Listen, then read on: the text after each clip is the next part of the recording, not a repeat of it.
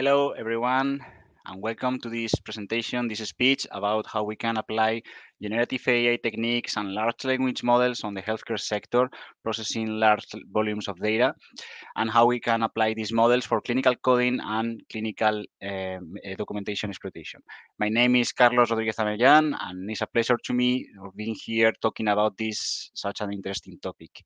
Well, basically, if you have any many, questions, please ask them at the end of the presentation. I will be more than happy to answer them. Okay. Just a fast presentation. As I mentioned before, my name is Carlos, and I work in Fujitsu in the Center of Excellence of Data Intelligence, a global center of excellence, in which I am the technical responsible of generative AI practice and also of natural language processing techniques. So let's start with the presentation. As a brief introduction, we will talk today about how we can apply and take advantage of all these advancements in generative AI. Okay. Also, we know that we can apply these techniques in computer vision, in audio, of course, in natural language processing. But today we will be focusing on how we can apply these techniques, these novel techniques, in the healthcare sector. Basically, these technologies and these models are revolutioning the healthcare sector by providing novel solutions in order to enhance medical care and streamline clinical processes. And we will see today how we can do that with actual real examples. Basically, when we talk about the healthcare sector, we can think about hospitals, for example. We think that when we go to the hospital or we when, for example, go to the pharma or whatever, we are generating millions and millions of documents, images, text, tables, and so on. And in order to analyze and to exploit all this information is a huge task, a very complex task.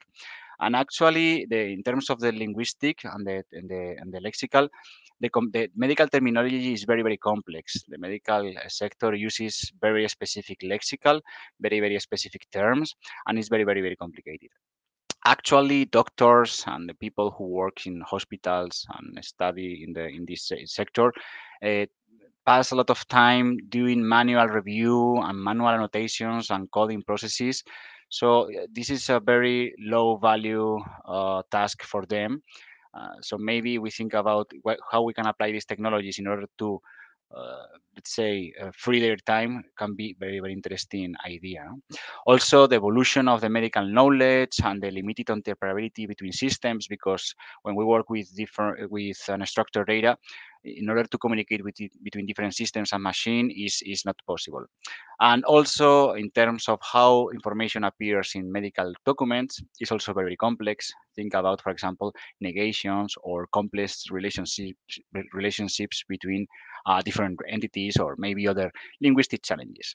But we think about the opportunities that LLMs and generative AI give us is basically the efficient exploitation of large corpora, or for example, automate the automatic labeling of documents or reduction of coding errors because manual effort, improve interoperability, and also apply better and complex models in order to understand better the semantic and the context of the different documents.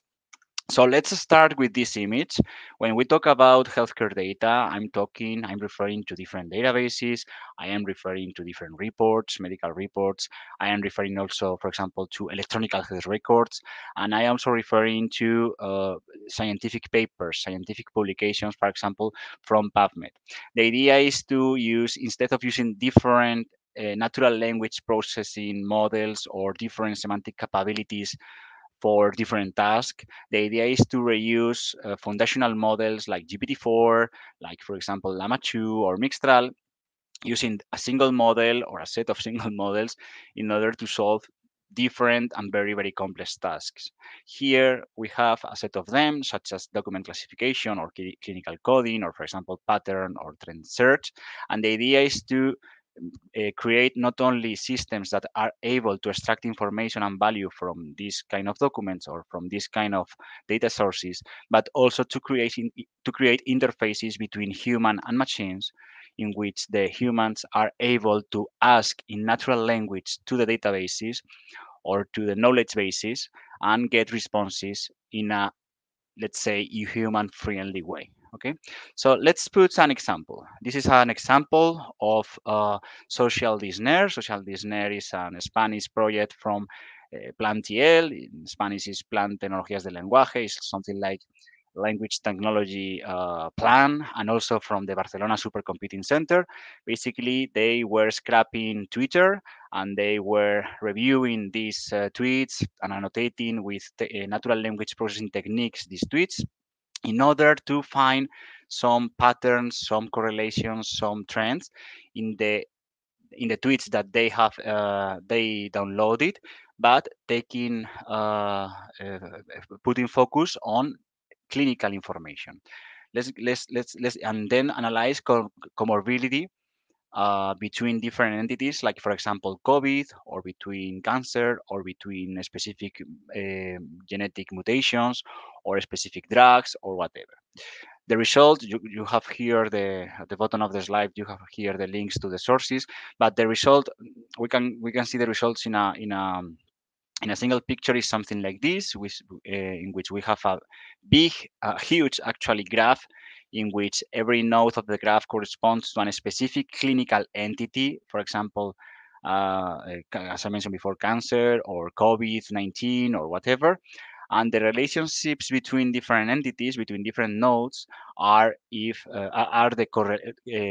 co-occurrence relationships. Basically, if in a single tweet, in the same tweet appear or co-occur two terms, then we say that they are related. Okay, so we can show not only the frequency of the different terms, but also the relationship between different clinical entities. And this is a very interesting job, actually working with open source data like Twitter in that case. Okay. Another very important challenge, an important task in the healthcare sector, and actually this is the pivotal topic of this speech, is clinical coding. When we talk about clinical coding is basically a process in which we are standardizing different entities that appears in the clinical documents, like for example electronic health records. And basically here what we are doing is to assign a specific code, an alphanumeric code, to a specific words, to a specific pieces of text. So for example, for diagnosis, or for example, medical procedures or medical treatments, maybe for other clinical aspects, all these clinical aspects have at least one clinical code. Okay, we will see later an example of that.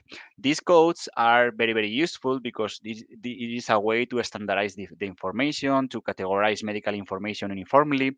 We don't care about the language. We are not talking about, for example, English or Spanish or French or German or whatever. We are mapping all these clinical terms, clinical text, to specific codes. And this is very important because all the medical service billing systems, also clinical research and the different management systems for health data, works with these codes, with these clinical codes. There are different not entities, sorry. There are different ontologies, clinical taxonomies for different clinical coding, like ICD-10, like SNOMED-CT, like NDC, there are UMLS. There are a lot of them. And different ontologies and taxonomies serves for specific purposes, for different purposes. But the idea is to have a standardized way and a standardized taxonomy to represent the reality. The thing here is that annotate or code, for example, electronic health records, is a task that consumes a lot of time for clinical people who works in this kind of jobs. Here we have an example of the ICD-10, that is a specific taxonomy of the ICD-10 code for asthma, for example. And if you take a look to the right, we can see that we have a lot of information. It's like a hierarchical tree with all the different relationships between asthma, with different synonyms, and also with different relationships. As I mentioned before, it's like a hierarchical tree. And this is an example just of a single term, a single diagnosis. Okay, so what we need to do if we want to implement a complete pipeline for clinical coding. Actually, this pipeline consists in three different steps, in three different stages. The first one, of course, and let's put as an example. Imagine that we want to code in ICD-10 different electronic health records, electronic health record from a hospital, for example. The first step is to pre-process the information. So as any other natural language processing project, what we need to do is to extract the content from the document and perform some kind of text pre-processing, section identification, and chunking, for example.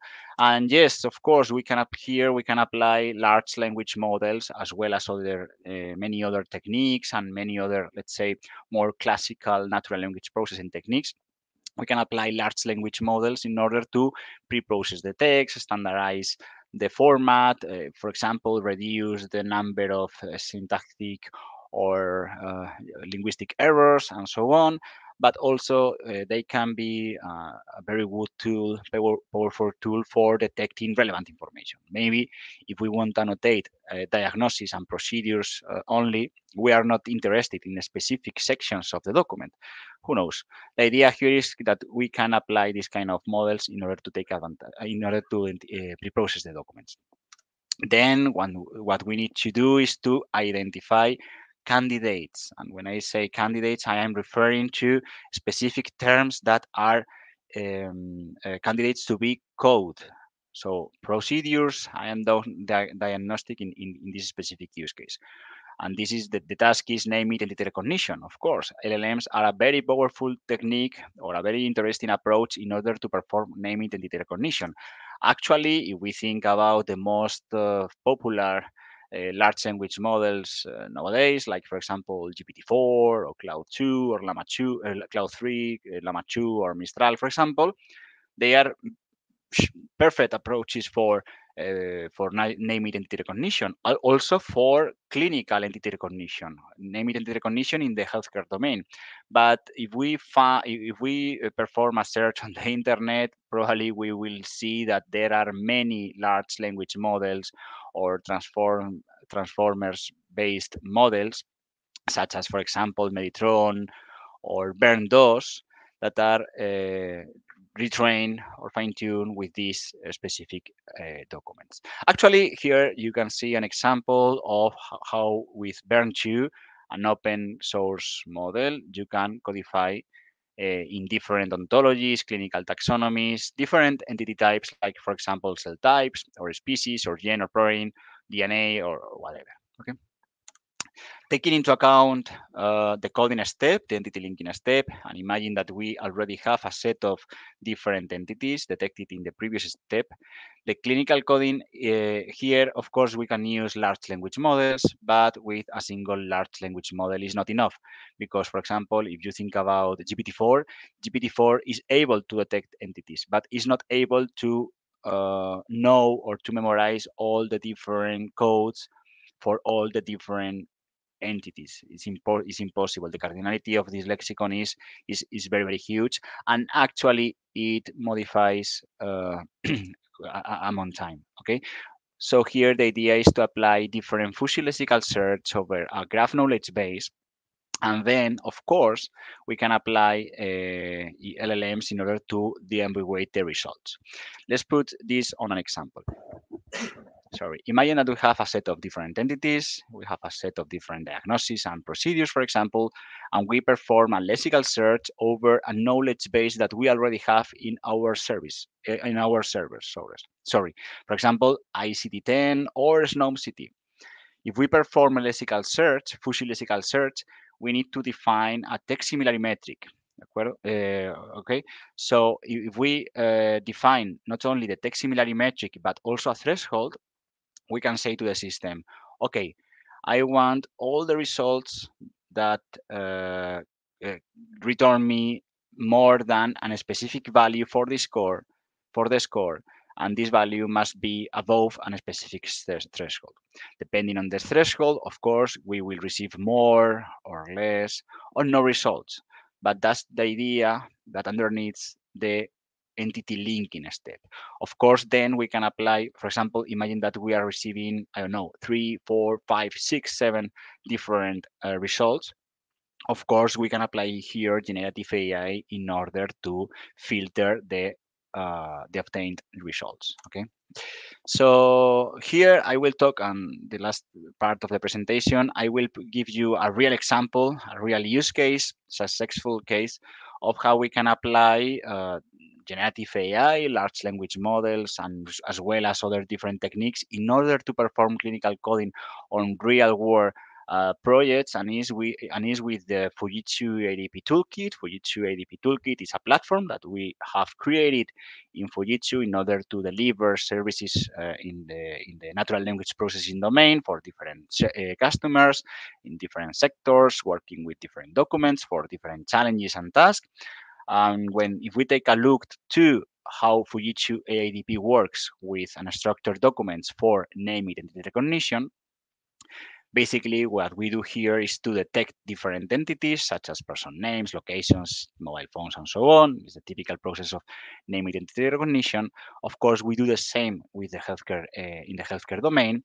But the thing here, the most interesting thing here, sorry, is that we can apply, and actually we do, we can apply real world ontologies or real world taxonomies in order to map the detected entities to and according to these specific taxonomies and ontologies. In the healthcare sector, we are detecting diagnosis, procedure, drugs, and so on, these clinical entities, and then we apply, for example, as I mentioned before, ICD-10 taxonomies, or for example, SNOMED-CT ontologies, and so on, so we can help humans in the hospitals, for example, or in clinics, or wherever, we can help humans in order to perform this very time demanding task. Actually, this is an example, a real example of how a human using this tool, the Fujitsu ADP, can use this user interface that basically reflects two things. At right, we have a PDF viewer in which, at least in this example, a real example, we have a patient discard report with, of course, personal data that is anonymized, but we have here different clinical data, for example, the diagnosis, okay? And at left, we have the output of the generative AI system, in which basically the system is detecting relevant information in the document and also returning the specific entity codes. In that case, we are coding in ICD-10 for every code. Here, with this tool, the human is able to, in a single minute, no more, review the document, review the results, correct if there is any error with the output of the model, and if everything is okay, submit the results and continue reviewing other documents. This tool is saving more than 95% of the time of of manual clinical coding for all these people. Okay. As a summary, conclusions of this task of this talk. Sorry, we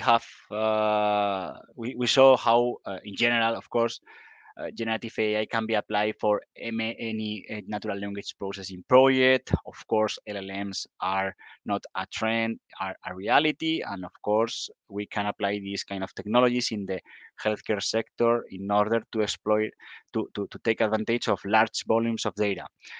Actually, very, very interesting, as we saw in the sample of social disney, in order to identify key patterns and trends. Of course, if we apply these techniques in an orchestrated way, we can free up time for healthcare professionals, as we show in the sample of clinical coding, basically allowing them on focusing on higher value activities and putting more attention or more interesting and valuable tasks like direct patient care, or basically the interpretation of clinical results. Of course, everything is possible with these novel models, these novel generative AI techniques. And that's all for today. Thank you very much. If you have, as I mentioned at the beginning of the talk, if you have any question, I will be more than happy to answer them. Thank you for listening.